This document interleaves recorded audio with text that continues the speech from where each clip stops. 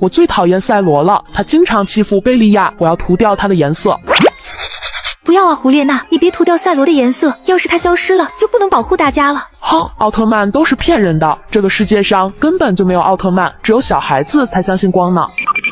嘿嘿，娜娜做的真好，我们武魂殿的人才不相信奥特曼呢。赛罗奥特曼是假的，我要让他永远的消失，让我来涂掉他的颜色。千仞雪，你不能涂掉赛罗哥哥的颜色，很多小朋友都相信光，他们会给你打0分的。哼，我可是天使神千仞雪，谁敢给我打0分，我涂。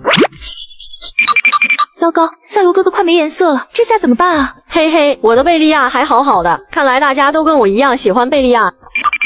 什么？居然是贝利亚这个大坏蛋！我要涂掉他的颜色。唐三，你给我滚，不准涂我的贝利亚！好样的，三哥，一定要涂掉贝利亚。哼，贝利亚是大坏蛋，我就要涂掉他，让大家知道做坏事的人都会受到惩罚。小朋友们一定会支持我的，我再涂。唐三，你太过分了，赶紧给我涂回来！比比东，让你喜欢贝利亚，这下我看你还怎么嘚瑟。哼，我们走着瞧。哎呀，赛罗哥哥的颜色被涂掉了好多，到底是谁这么过分？都是武魂殿的人干的，他们说大家都不相信光了，就涂掉了赛罗哥哥的颜色，真把我气死了。小五别担心，我有水彩笔，让我来给赛罗哥哥涂上颜色。太好了，蓉蓉，那你赶紧涂吧。相信光的伙伴们，让我们一起给赛罗哥哥加油吧！我涂。小五，你看我是不是把赛罗哥哥涂得很威风啊？是啊，蓉蓉，你涂得真好，大家都会给你100分的。哼，小五你别得意，我相信马上就会有人来给我的贝利亚涂颜色了。哼，这个贝利亚怎么还不消失？看我的，我涂。臭竹青，你给我住手，不准涂我的贝利亚。小五比比东，你们怎么还在这里？二楼老师在到处找你们呢。可我还不能离开，我要守护赛罗哥哥。我也不能离开，我的贝利亚还没恢复呢。你们真的不走吗？那我就把二楼老师叫来了。二楼老师，你快来呀！小五比比东，赶紧给我下来！老师，你到底有什么事啊？今天星期一是上课的日子，你们居然逃课，赶紧跟我回去上课！老师，我们没有逃课，现在才7点，还没到上课时间呢。你们好好看看，现在到底几点了？怎么9点了呀？难道我们的手表出了问题？赶紧跟我回去上课，不然我就算你们逃课，全都给我请家长！知道了，我们现在就去上课。伙伴们，今天的故事就到这里。妈妈只爱姐姐不爱我，从小都是姐姐穿新衣服，等衣服穿旧了再给我穿。好吃的好玩的也都是先给姐姐，姐姐不要了再给我。有一次，妈妈给姐姐买了一个可爱的小熊布娃娃，我真的太喜欢了，就悄悄地去摸了摸小熊。可是这一幕被姐姐看见了，她就放声大哭，说我弄脏了她的小熊。你怎么回事？一个长着兔耳朵的小怪物，不知道你手很脏吗？今天不许吃饭，在院子里罚站。这天外面下着雨，我站在雨中又冷又饿，只能默默地哭泣。在键盘上输入儿，如果是软弱，说明你是善良的；如果是忍忍，说明你是宽容的。从那以后，我再也没敢碰过姐姐的东西。每天我都有数不清的活要做，擦地、洗衣服、做饭，而姐姐每天只需要打扮得漂漂亮亮去学校上学。我跟妈妈说我也想上学，妈妈却说家里的钱只够一个人上学，姐姐比我聪明，比我漂亮，所以只能姐姐去上学。我没有再说什么，只能用羡慕的目光看着其他小伙伴开开心心上学的背影。直到有一天，我看到妈妈把一个皇冠送给姐姐，姐姐开心极了，跟妈妈说她以后会当王后的。不知道为什么，我看到那个皇冠总感觉好熟悉，好像那本来应该是我的一样。那天夜里，我做了一个奇怪的梦，梦里一个温柔的声音不断地呼唤着我，他说：小五，我的女儿，你还没有苏醒吗？戴上你的皇冠，你就会知道一切了。梦醒后，我很想戴上那个皇冠，我总觉得那里隐藏着妈妈不爱我的原因。可是我不敢，曾经的阴影让我不敢去碰触姐姐的东西，特别是她天天捧在手心里的皇冠。时间一天天过去，姐姐和我都长大了。姐姐说她想当王后，所以她要去更远的大城市。妈妈把家里所有值钱的东西都卖了，让姐姐风风光光的去大城市当她的豪门小姐。我和妈妈的生活更加窘迫了。我每天要出去干3份工作，把钱给姐姐寄过去。终于有一天，妈妈病倒了，她很思念姐姐，可是姐姐却说她在那边交际很多很忙，回不来。妈妈很伤心，只有我每天都细心地照顾着妈妈，希望妈妈能快点康复。妈妈看着我忙碌的身影，突然哭起来，说对不起我。她从怀里拿出那顶皇冠，说：小五，妈妈变卖家产的时候，唯独留下了这个皇冠，因为这个皇冠是妈妈在海边捡到你时，你身上带着的唯一信物。妈妈一直没告诉你，是怕失去你。这些年妈妈对你不好，偏爱你的姐姐，可是你还这样照顾我，妈妈真的对不起你。说完，妈妈便把皇冠递给我，让我戴在头上。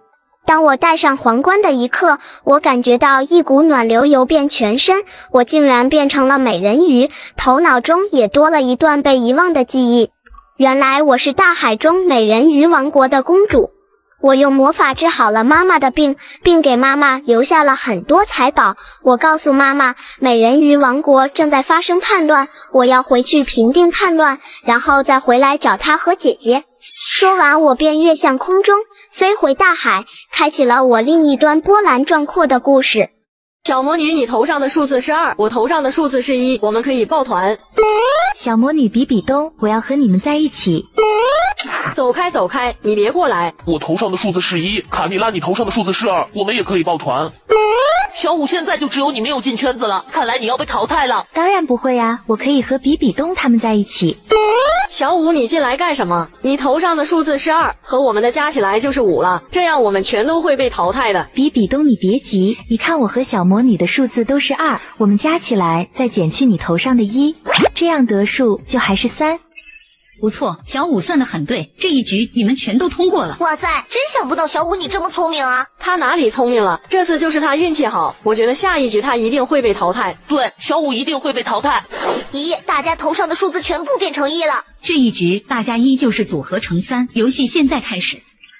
这一局真是太简单了，卡蜜拉、比比东，我们3个一起抱团就能组成3了。对呀，这完全没有难度，我们赶紧进圈子吧。糟了，小五，现在我们该怎么办呀？我们头上的数字加起来都不够3了，难道真的要被淘汰了吗？小魔女别急，我们只要和他们3个组合在一起，就不会被淘汰。不行，你们不准过来。对，你们不准过来，你们过来，我们大家全都会被淘汰的。不会的，你们要相信我，我们都不会被淘汰。小魔女，我们快跳过去。这下惨了，小五，你能不能换一个人坑？为什么每次都坑我？不错不错，这一局大家又通过了，我们开始最后一局。太好了，花仙子居然没有发现我们的错误，终于不用被淘汰了。比比东，我们本来就没错啊！不信的话，你来算一下，1加1加1再加1，最后减1等于几？咦，原来真的可以组成3啊！吓我一跳，我还以为自己会被淘汰。你们快看，数字又变了，真是越来越简单了。卡蜜拉，我是4，你是2，我们加起来就是6了，我们直接就圈子就行了。是啊，看来这局我们赢定了。我是9，小五你是3，9减3等于6，我们俩可以抱团了。可是这样组合，小魔女就要被淘汰了。我觉得这样组合不好，你们不能丢下我。但是我想不出其他更好的组合方法了，要不你们俩再想想有没有其他组合方法吧。我也想不出更好的组合方法。我是一只孤独的小精灵，因为出生时森林发生大火，让我出生就成了孤儿。而我漆黑的翅膀也被其他的小精灵所厌恶，他们认为我是灾难的化身，我所到之处都会有灾难降临，所以我只能远远的独自一个人生活在潮湿阴暗的森林深处。我非常羡慕其他的小精灵，他们有家人有朋友，每天都无忧无虑的玩耍，所以我总是偷偷的去看他们，期待也能像他们那么快乐。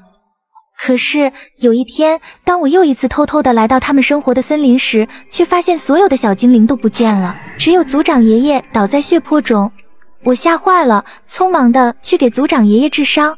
族长爷爷却告诉我，孩子，其他的小精灵都被武魂殿抓走了，如果你想救他们，就去史莱克学院学习魔法，只有那里能得到超越武魂殿的力量。如果你恨其他的小精灵，那就回到森林的深处，虽然那里阴暗潮湿，但那里才是最安全的地方，不会再受到伤害。说完，族长爷爷就彻底晕了过去。在键盘上输入 BBB， 如果是爆，那你一定是心底善良的小公主；如果是不，那你一定是爱憎分明的小公主。我选择了原谅小伙伴，因为我喜欢他们的笑声。安顿好族长爷爷，我利用族长爷爷给我的传送符，来到了史莱克学院。在这里，我遇到了很多善良的小伙伴，有帅气强大的人类唐三，有来自叶罗丽世界的冰公主，还有美丽的美人鱼公主。他们都没有因为我的黑色翅膀而嘲笑我，我们成了最好的朋友。那是我一生最快乐的日子。直到有一天，一个叫千仞雪的美丽人类来到了史莱克学院。她是武魂殿的公主，她美丽骄傲，所有人的目光都围绕着她。